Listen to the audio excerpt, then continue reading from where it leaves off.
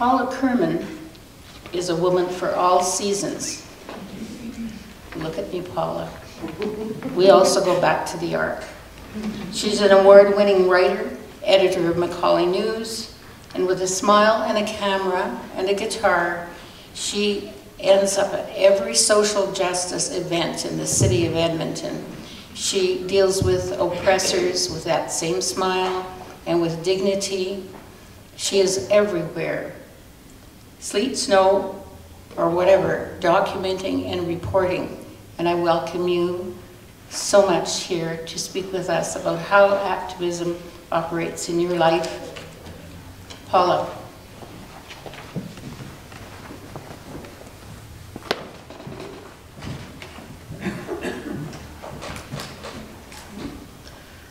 Thank you, Audrey, for your very kind introduction. I try to smile even in times like today when it's really difficult to do that. I really want to thank Whitney for her words, because it is really important, something that's important in my life as well as a privileged Canadian.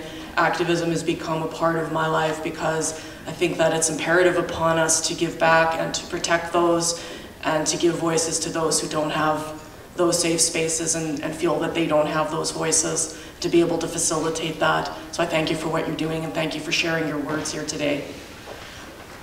I come from a Jewish background, and in Judaism, some of you may already know that there's a concept called tikkun olam, which translates to healing or repairing the world.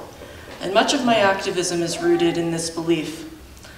And right now, there is a lot of talk about safe spaces in the activist community and elsewhere, especially now in light of the Me Too movement. When it comes to establishing and maintaining my safe spaces, of course, the support of my family, friends, and community is important. Being able to confide, ask for advice, share experiences, and the opportunity to be accountable and hold others to account is part of having a healthy community. But like every part of society, the activist community is not immune from bullies and predators, which is why having a network of support is so important. Activism can't exist in a vacuum. We need to have people who we can turn to, who we can share with. There have been situations where, I'm not going to go into them or into specifics, but where people thought they were safe and somebody in that particular group or space was not a safe person, and there were problems because of that. And it's important, that's why it's important to be able to have people who we trust and who we confide in. Having safe spaces also includes finding a place and time for self-care. Sometimes our safe space has to be here, and we have to take care of ourselves, because if you don't take care of yourself, you're not going to be able to take care of anybody else. Activists often get so wrapped up in organizing and attending events that they neglect their own needs, leading to burnout and mental and/or physical health issues. I've seen this activist burnout. It is a thing. Not being at our best, at the best we can be physically and mentally, can also make us more vulnerable. We need to be safe to say no when we are stretched and to have the space to explore our own self-care needs. For me, music is an integral part of my safe space and my self-care. Like my faith, music was also a formative part of my activism. Through my mother, I grew up listening to a steady stream of Joan Baez, Bob Dylan, Buffy Sainte-Marie, and Peter, Paul, and Mary. The folk music of the 60s helped shape my political beliefs and my own musical style when I began learning how to play the guitar and to write songs as a teenager. Much music is part of my activism, and writing songs about social justice issues and performing at rallies and protests and events like this is an important part of that as well. For me, music is both a creative expression and a place of mental retreat. Putting on my headphones helps take me away from the stress of daily life, can calm anxiety, and sometimes even help me concentrate. Writing and performing music, whether in front of an audience or in the privacy of my home, also cuts through stress and helps me focus. I find that if I go more than a few days without playing music, I get very tense and I feel incomplete. And as soon as I pick up a guitar and start singing, my sense of grounding and balance is restored. There are proven health benefits of singing, both physically and mentally, which you can research online. And as a congregation, I know that singing is a very big part of what you do as well. And I can attest to many of these from firsthand experience. And besides being a part of my safe space, music helps me to reach out to audiences with messages of peace and love and social justice. I will be sharing some of these songs with you. I'm happy to share some of these songs with you today. And I welcome you to join me in my place of sanctuary. Thank you very much. So I'm going to do some songs that I often perform at rallies and events. This first song I have been performing for about 10 years at a variety of mostly peace rallies. It's a song that I wrote specifically about the conflict in the Middle East, but in a broader context, it's about standing up for what you believe in the face of people who may not agree with you. And the song is called Walls.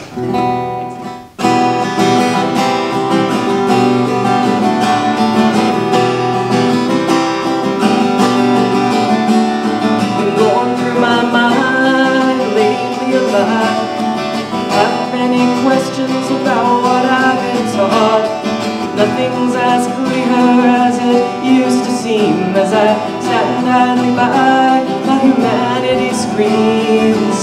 I can't sit on the fence anymore when I have to choose between peace and war, and object to oppression where it arises, no matter what else it is disguised as. Something has to be done, don't know where to begin.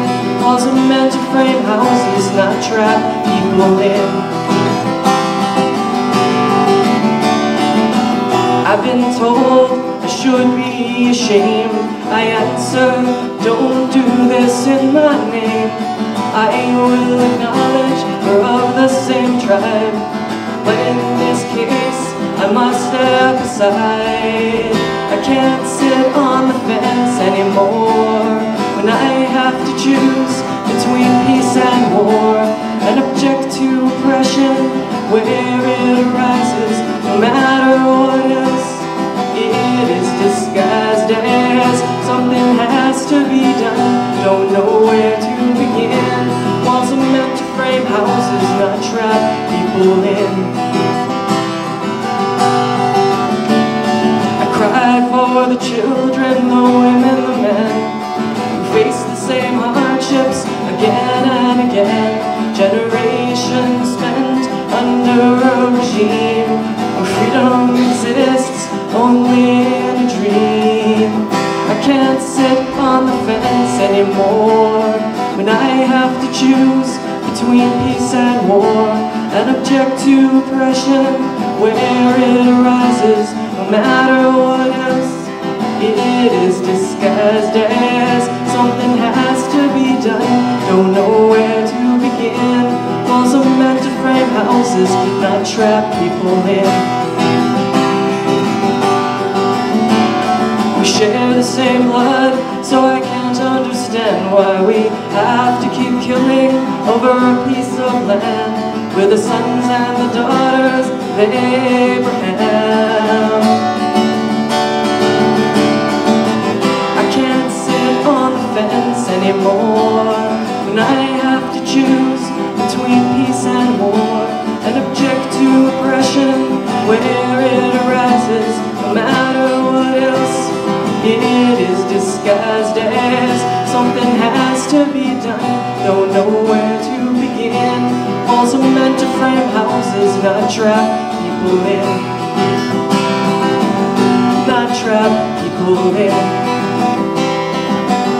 Not trap people in. And it's time to begin.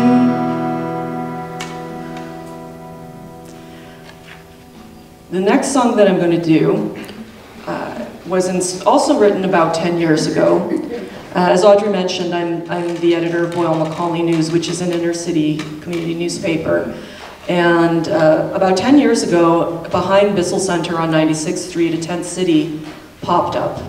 And one day, me and a group of my friends decided to go pay a visit to the tent city and see what was going on there and meet some of the people there.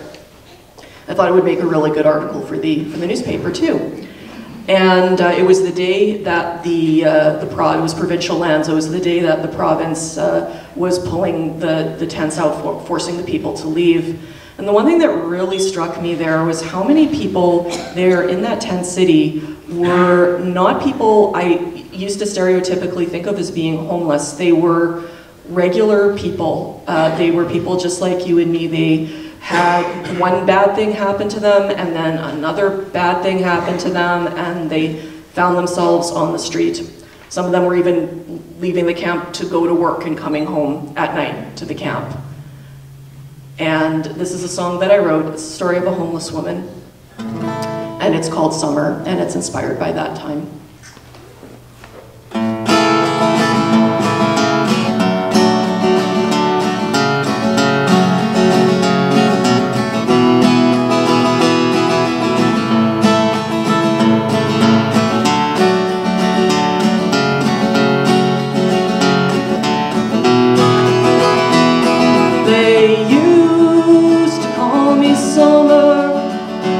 Life was warm inside my home, but the cold chills of December follow me as I walk the streets alone. I had a job until the downsized, found another with less pay. Then the landlord raised the rent, and I could not afford to stay. They used to call me Summer, that was long before my fall. Now I struggle to show others that I am still human after all. Empty smiles offered wisdom, told me there's lots of help around. But the safety nets tore open under me, and it was quite a long way down.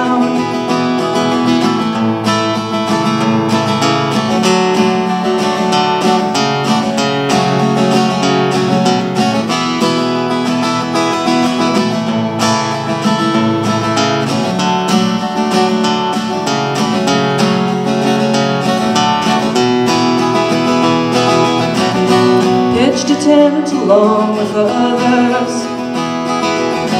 until the province made us go. They said this was no place to live, like we already didn't know. They used to call me Summer when I was so innocent and free. Now I'm just another number, a longing face no one wants to see. This is not where I thought I'd be, and I hope you'll remember me.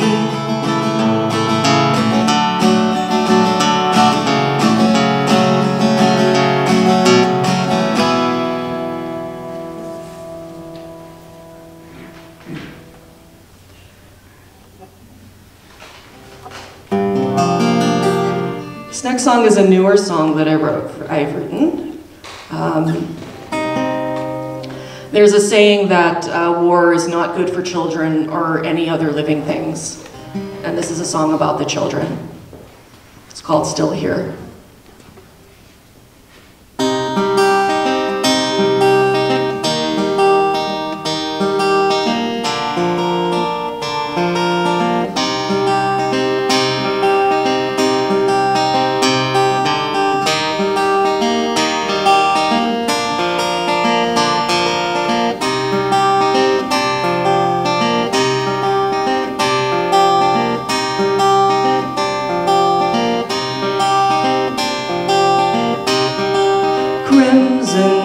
Sky, sleepless night, there we'd hide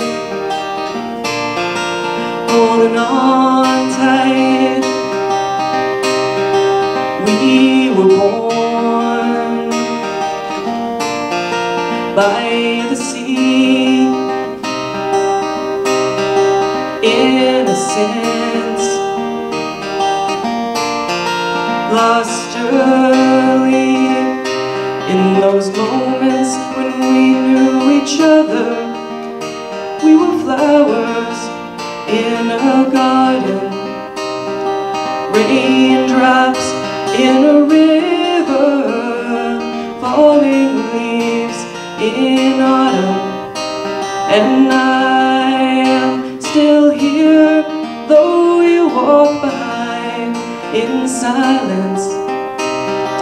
I am still here.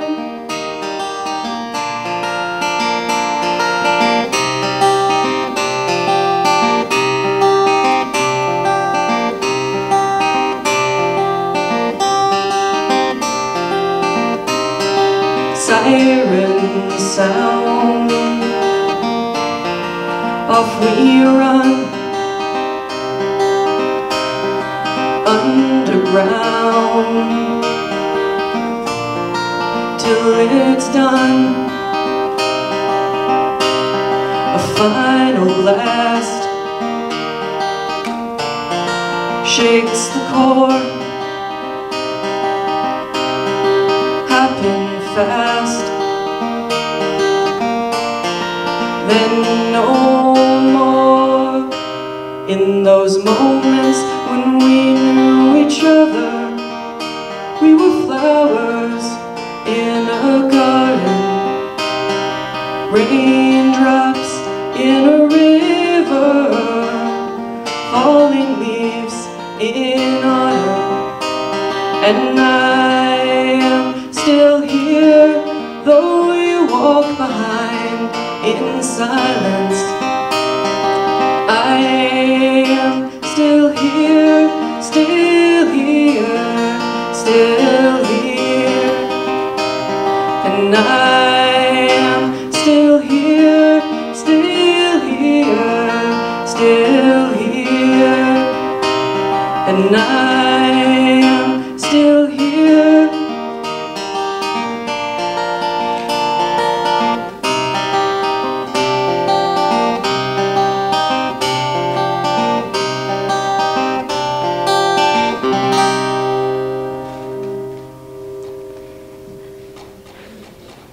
My last song is another song that I've been doing for quite some time, and I know that Allie and Audrey won't let me out of here if I don't sing it. That's right. I had a special request for this one. And it's actually the one song that I didn't write, that I do regularly. This is a song by a man named Gieco. He's from Argentina, and he wrote this song about 40 years ago. And it's really appropriate for a Unitarian church like this because it's a prayer, but not in any one specific religion, asking that we should not be indifferent to suffering, to injustice, and to war. The song was originally written in Spanish. I do it an English version of it, and the song is called I Only Ask of God.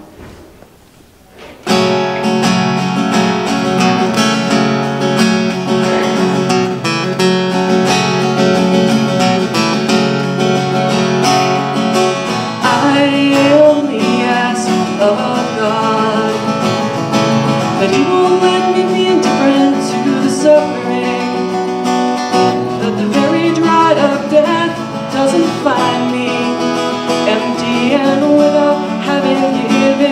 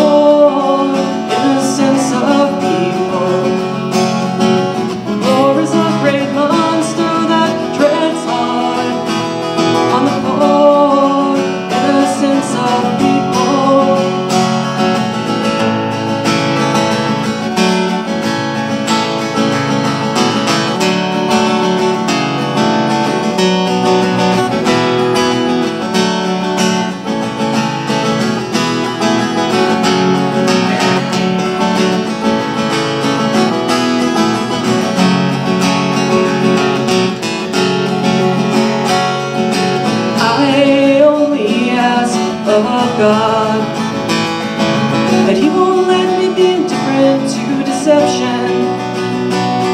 If a traitor knows something more than the rest of us, then we should not let him be easily forgotten.